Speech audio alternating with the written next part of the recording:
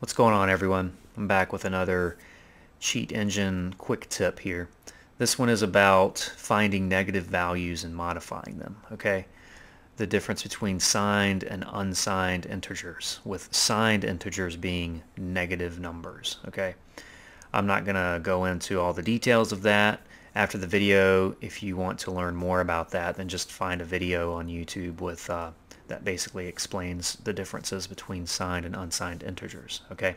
But I just want to show you a couple of things to be aware of whenever you're looking for that.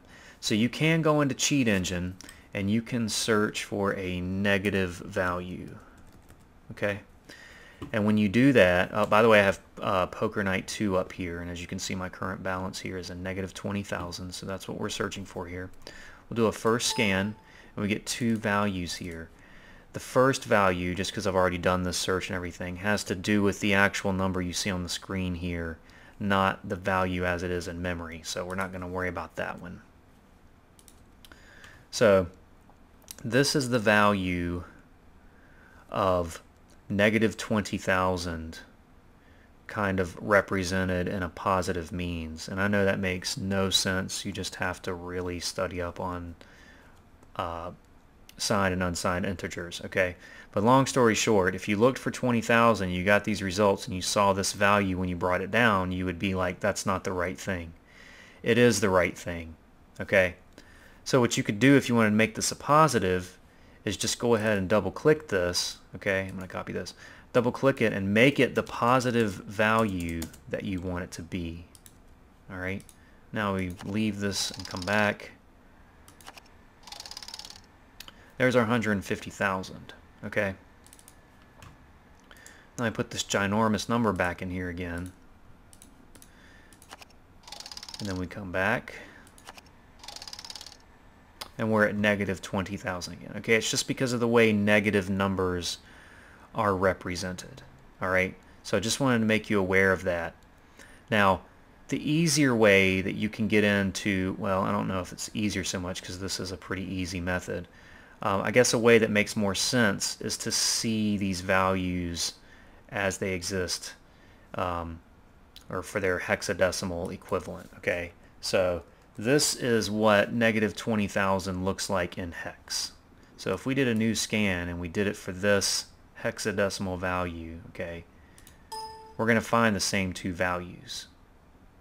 And if you double click this, we see that the value, because that's what we searched for here, is the hexadecimal value. It's the same as this, all right? So what you could do now is uncheck hex, and you could say whatever you want your number to be. Let's say we wanted to go up to 150,000, okay? Then you select hex. That'll give us the hex value right here of 150,000. Then you can copy that, double click this, and paste the hex value there in place of it. And when I do that, you'll see this one will change. The actual decimal value will change to what we want it to be, 150,000, okay? So let's say we wanted negative 80,000, okay? Check hex, copy, paste, okay?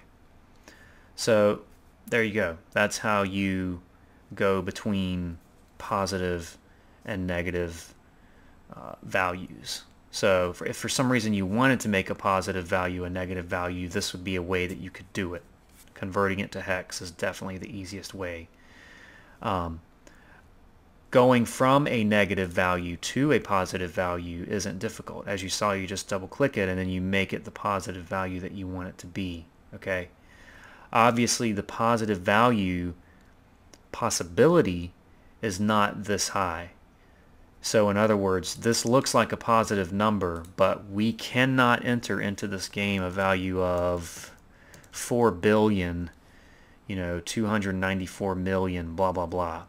All right. Once we get up into that range, it's registering it as negative values. Okay. So there is a ceiling for what you could enter for your positive value in this game here, like this, and other games as well.